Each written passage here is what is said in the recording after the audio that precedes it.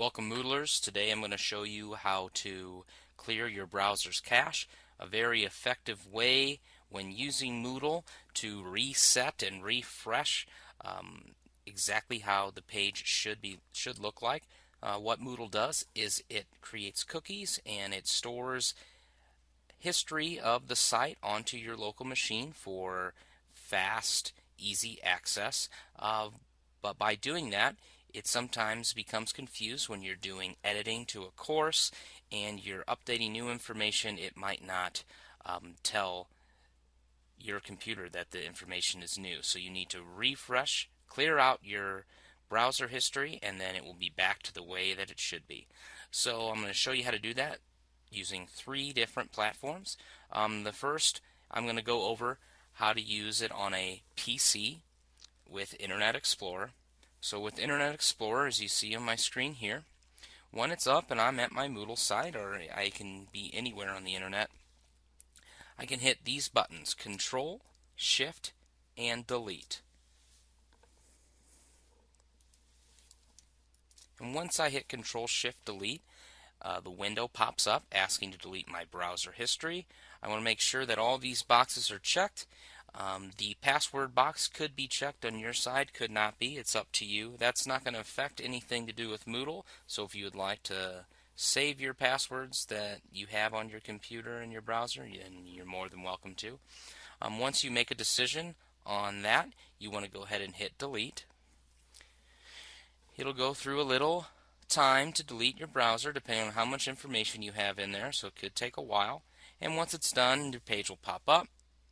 What you want to do to make sure you have the most recent page is to go up to your top bar and hit your refresh. Again, this is with Internet Explorer 8, so if you have previous or newer versions, the refresh button might look a little different. But once you hit that, now you're back to your main site. Now we're going to focus on the Firefox portion, still on Windows. When you are using Firefox in Windows, you're going to use the same exact keys, so it's not too difficult to remember. It's Control, Shift, Delete. You get your same box will show up. Yours might look like this if you've never done it before, but there's 2 little tabs that you can click on here. So if you click this one here, it'll give you some options on what you can do. And then if you click this here, it tells you which boxes you want checked. And you want all of those boxes checked just exactly like they are on my screen. You go ahead and hit clear now.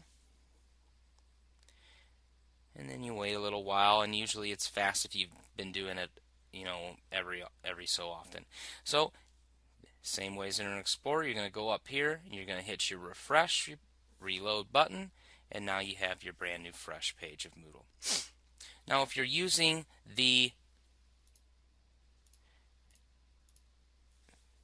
Mac OS and you're using the Safari browser, what you want to do is you want to go to your top and hit your Safari and then go down to Preferences.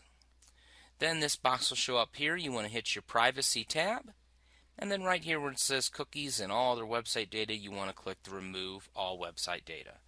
And that will remove all of your data, and you'll do the same steps. Once your Safari's up, it'll show a little delete thing, and then you hit the refresh or reload button and you'll be ready to go. If you're using Firefox with the Mac OS, then what you want to do is the same steps as with the PC. Instead of Control Shift Delete, you're going to use Command Shift Delete, and then the box will look the same as it did with Firefox on the PC. So that's how you're going to clear your browser cache for all the different platforms and browsers that we recommend that you use while using Moodle for SSD.